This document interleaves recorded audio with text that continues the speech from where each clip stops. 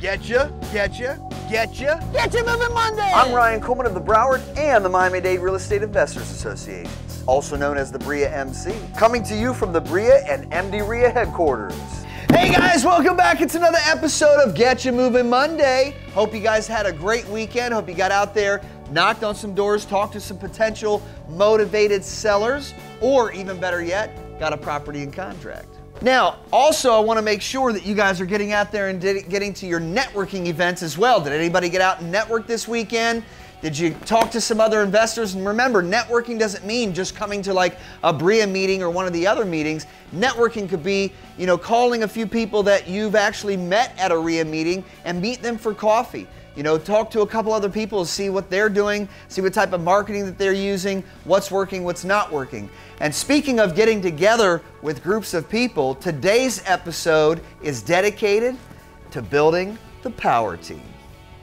All right, so building your power team, let's talk about the players first. So in your power team, and these aren't necessarily in order of importance, but even though getting money for your deals in order to flip your properties, remember, you can't do assignments of contracts on every single deal. These, pitches that I hear all the time on social media, learn how to flip properties, no money, no credit. Come on guys, you got to put an earnest money deposit up, and most of the time you want to expect that your profits are going to be high enough that assignment of contracts not going to work. So you're going to need some hard money. So come to one of the next BREIA meetings. We got like 4 or 5 hard money lenders there, all with different products. There's rehab products that they have. We have a couple hard money lenders that will actually put up 90% of the purchase and of the rehab costs as well. So getting a hard money lender is important for money. However, you also need to start thinking about other uses that your power team has. Hard money lenders also know other buyers because they're lending money to other wholesalers. They also know sellers. Hard money lenders will put money up, maybe let's say they put money up on a property and the investor's doing a rehab on it. And let's say that they ran into some problems. There's something going on and that investor's not going to be able to complete the rehab. Well, your hard money lender doesn't necessarily have to foreclose on that other investor. So maybe you talk to your hard money lender and maybe he calls you and says, listen, I've got this property. If you've got a buyer or somebody that you can wholesale this to, I'll throw you a few bucks. And that would be a deal that you wouldn't necessarily have to come up with money as well. And then also, your hard money lender can also provide your proof of funds. Remember, when you're making offers on MLS properties, specifically bank-owned properties, REOs, you're going to need a proof of funds. They're going to require that when you send in your initial offer. Now, probably the most integral part of your power team is your title company, which I also put here, short sale negotiator, okay? Our short sale negotiations happen through the title companies that we use. Most short sale negotiators are actually working for the title company because that's how they get paid. Yes, they do try to submit in the very beginning of a short sale, on the HUD statement, a fee for the short sale negotiations, but the bank doesn't always approve it. So the way that the short sale negotiator can get paid is that when you do your closing, especially your double closings with your title company, then that's how they can pay out your short sale negotiator. So finding a title company is also good for the obvious, your title and lien searches, which sometimes you may even want to do beforehand. Sometimes there are certain instances and situations where we get a property that we have under contract, but before we do anything else, we want to do a quick title and lien search. We had a property in Fort Lauderdale that we needed to simply connect the property to the city sewer. They're in Fort Lauderdale, they've changed over to city sewer system so you don't have a septic tank, and that was about $4,400. Well, before we spent the $4,400, because the buyer that we were selling it to was a buy and hold investor, but he didn't really have, he had handyman and things like that for doing quick patch and paint, and he was giving us a good price for the property, but he did not want to deal with having the city come out to connect the city sewer. Of course, we have more experience with that type of thing. So what we wanted to do is title and lien search and just make sure that everything was going to come back clean, because if we were going to have any issues, we didn't want to pay the $4,400 and find out that there was going to be other issues that would keep us from being able to flip that property.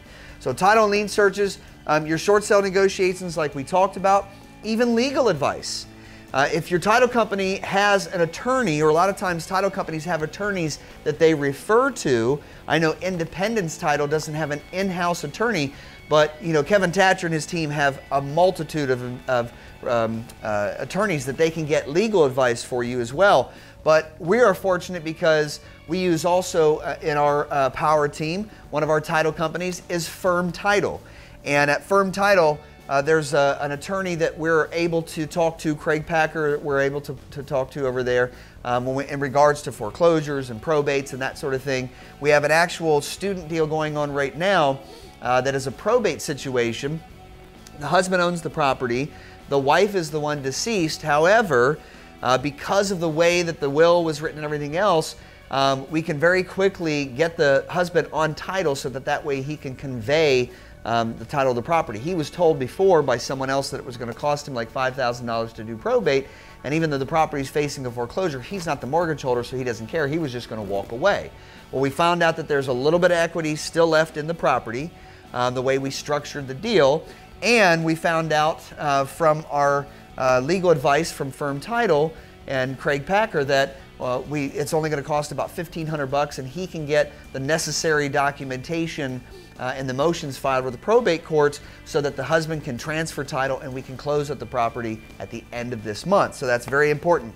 Of course, your earnest money deposits, your EMDs, that's where you're going to put your consideration down to make that contract legal. Remember, we've talked about this in other episodes before. When you say that you want to flip properties with no money, not putting an earnest money deposit means that contract is actually not valid. According to federal law, in order for a contract to be valid, there has to be some type of consideration. And especially if you're making offers on listed properties, REOs, and that sort of types of properties, they're going to require sometimes even upwards, if it's a Fannie Mae property, 10%. So if the offer is $180,000, you're going to have to come up with 18 grand for your earnest money deposit. So you want to have a good title company that will hold that in escrow for you, so that if there's any situations between you and the seller, if an arbitration or something comes up, you want to make sure that somebody's not going to take off with your earnest money deposit. Also, title companies, they do have buyers.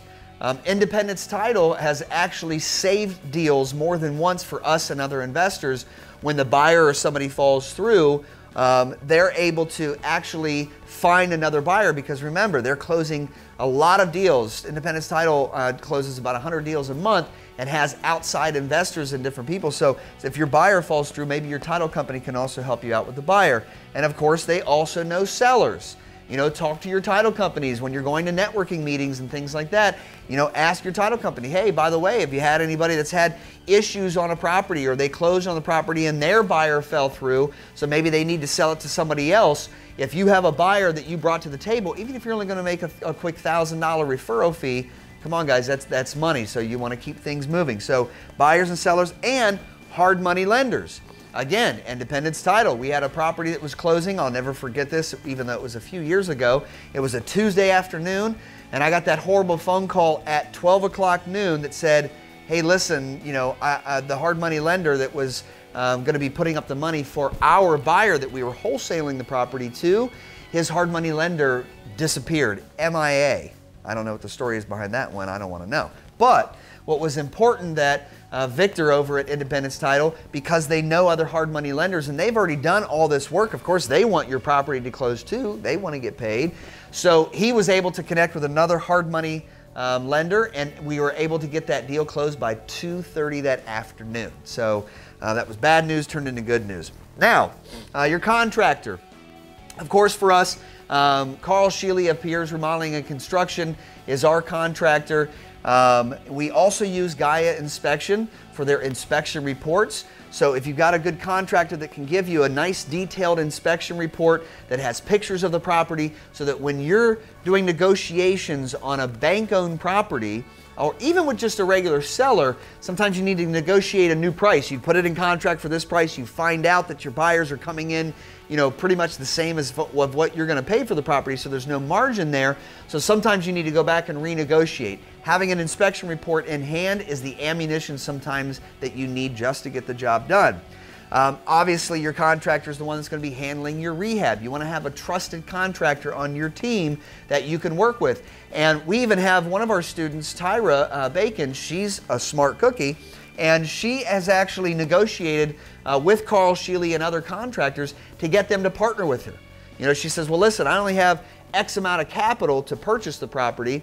If she doesn't have enough money, or if she has too many projects going on and there's another rehab she wants to do, but she doesn't have the money for the rehab, partner with your contractor and split it 50-50. As we say, guys, there's more than one way to get a deal done. Quick repairs. You know, sometimes you've got a property that just needs a quick repair. We had a property that was down in South Miami in the Hammocks, which is a great area, very hot area, that in about 2011 and 12 started really picking up pace, and a lot of people started buying in that area. And we had a property that had an issue with the front window. The window was put in, but was put in incorrectly. So there was still an open permit. It needed to have the TAPCON screws that put in, those blue screws that tell a buyer or a seller or a contractor that the window was actually permitted and done correctly as far as the current code and hurricane preparedness. So you have to have TAPCON screws in your windows. So we had our contractor, Carl Sheely. He went to the property. He got the permit reopened, finished the window, we got the final inspection, and we did all of that within a matter of 3 days because we had to get that property closed. Our buyer was returning to Russia and was taking his money with him. So that was very important. And again, your contractor has buyers and sellers.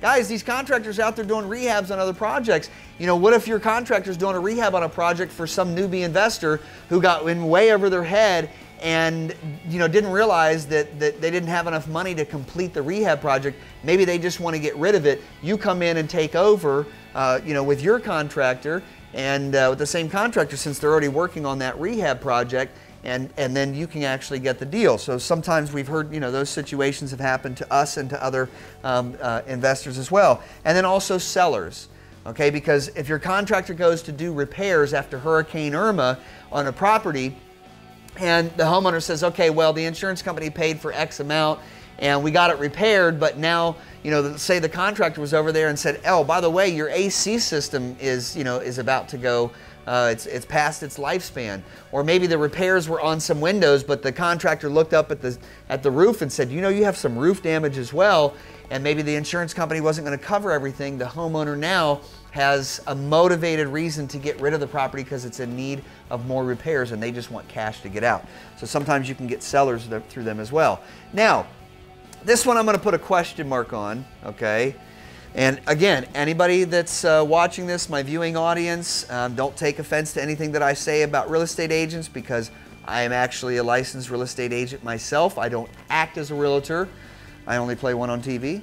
But realtors are something that can be of use to you, but we know, and I can say this with all my experience and dealing with a lot of different real estate agents here in South Florida, you've got about maybe 5% good real estate agents out there. The rest have no clue what they're doing. So you have to make sure that you really vet your realtor and find a good real estate agent. But again, no matter how good of a real estate agent that they do come across buyers. They do come across sellers as well. When we send properties out on our list for WJL, which is our wholesale division, a lot of times our buyers come to us through real estate agents, which is fine. Add your commission on top, and I don't care, you know, what kind of commission that you're paying, or, you know, what the situation is between the real estate agent and the buyer, as long as I'm getting the price that I want for the property. And then also sellers. You know, real estate agents, if they can, to find an off-market property, then sometimes you can find sellers. You just need to make sure that your realtor understands what it is being an investor and what it means to get a property at a discount so that you can sell the property to someone else. A lot of times real estate agents are thinking about one thing: their commission, which is based upon a percentage of the sales price. So the higher the sales price, the more money they make. They can also list properties for you. If you or someone in your power team is not licensed, myself and my business partner Anish Dave, we're both licensed, so that when we do rehab projects, we can list the properties ourselves. We're with Charles Ruttenberg Realty. They only require $330 for us to list the property, so we've saved ourselves 3%. We have 2 or 3 rehab projects that we're selling right now through our licenses that we just got done rehabbing. One is a student deal and one is our own internal deal. And we're selling both properties for over $300,000. So that's over $10,000 on each deal that we just saved ourselves. So having the listings done. Also properties. You know, sometimes your real estate agents, they might own properties themselves. They might have properties that they want to liquidate. Sometimes they own portfolios. Or you might actually find a buyer as your real estate agent. Okay, I know it's kind of a stretch, but you never know. Stranger things have happened, and everything that I'm telling you guys, anything that I talk about on Get You Moving Mondays is either personal experience myself or experience that me and my partnering investors have had. So you can also get hard money through your real estate agents. Remember, realtors usually have, if they're a good real estate agent, especially if they're a realtor investor, they're gonna have a contractor, they're gonna have a title company, they're gonna have short sale negotiators, they're gonna be a hard money lender. And sometimes real estate agents can actually be that short sale negotiator. I've known a few real estate agents, very few, but a few that are actually really good at negotiating short sales. And then of course, if you got a realtor on the team that can do a BPO for you, it kind of goes along with the inspection report. When you're making an offer on a listed property like an REO, then sometimes if you're negotiating that price with them, then you can have your real estate agent submit a broker's price opinion, which is kind of like an appraisal, so that you can use that to you know, argue the price and negotiate the price with the bank or the lender or any other seller. Again, this could be a for sale by owner, and you could have your real estate agent put together a BPO to show them these are what houses have been, you know, sold in the neighborhood when your for sale by owner thinks that their property is worth about $100,000 more than what it really is. Now, for the most part, this is going to complete your power team. However, you also want to think about a few other things, okay? You want to think about your marketing.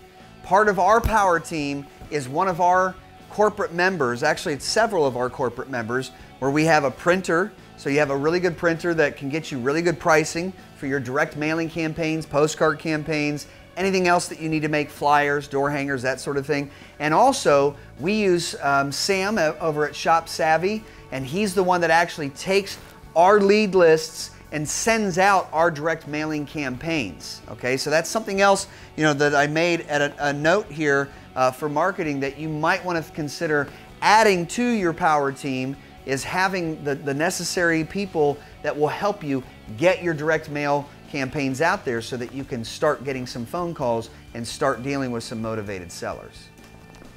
Again, one thing too to think about in building your power team is where do you go to source all of these people. Of course, you can obviously come to a Broward Real Estate Investors Association or a Miami-Dade Real Estate Investors Association meeting, but there are many different ways. If you go to luncheons and go to other networking events, and by the way, anytime you even go to the building department, if you see someone there with plans in their hands or you know, obvious things like a hard hat on, they might be a contractor. Start getting used to collecting business cards from different people when you go different places.